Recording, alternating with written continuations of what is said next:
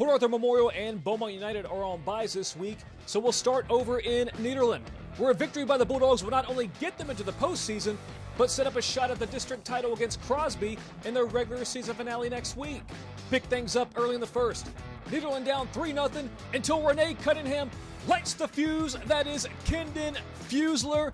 See you later. Bulldogs up 7-3, and they're just getting started.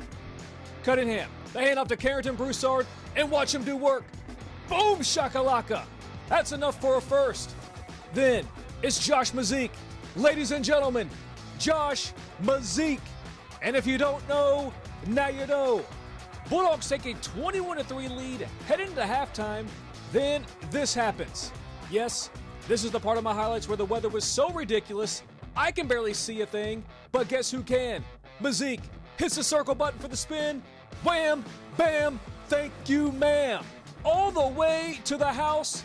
Party time at Judice's 1927. Wear a mask and put it on Vanessa's tab. Nederland wins, and they win big, 42-9.